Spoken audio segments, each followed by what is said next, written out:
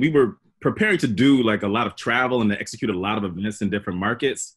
Well, all that gets shut down with COVID. Jason Kelly and Greg Jackson with the Wave USA and Fiona Crystal with Digital PR. The world shut down. Are the brains behind a social media project for millennials called Quarantine and Build. There's a lot of people that are struggling and suffering, whether they've lost their job, they're on furlough, or they're just stuck at home alone. We're trying to just basically answer the questions that a lot of millennials have as they're sitting at home thinking about ways to disrupt the industry and potentially generate some revenue. It's a series of workshops and discussions with professionals in their respective fields, and the topics can range from lighthearted to some pretty serious stuff. 1 week, we'll be talking about how gun violence is spiking during COVID-19, and then we'll transition and someone will be learning how to do their nails.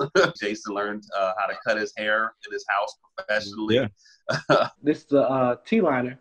You know what I mean?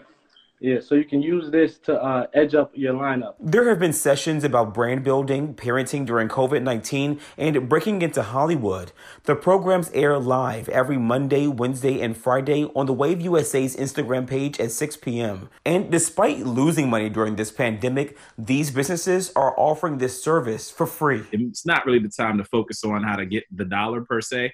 It's really important to focus on how to build that community and enrich the content that we're putting out there for them. There's so much negative happening in the world right now. So it's amazing to see you all doing something so positive, not for yourselves, but for other people as well. So thank you. In Washington, Michael Quander. It's always about the people. WUSA 9. Hit me up, Jason, at Reese Waters. I need a lineup more than food or water at this point.